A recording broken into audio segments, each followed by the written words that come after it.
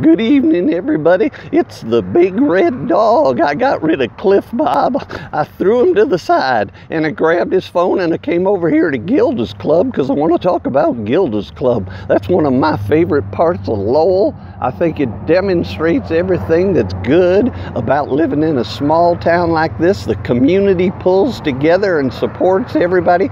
Did you know that Lowell is the only town of its size to have a Gilda's club on the entire planet?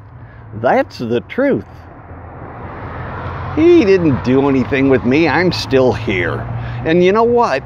The main reason we got a Gilda's club is because of the fantastic effort of the Pink Arrow Project, but that's another subject for another day, isn't it? Lowell is cool. Gilda's club is cool. Gilda's club is in Lowell. Cool, cool.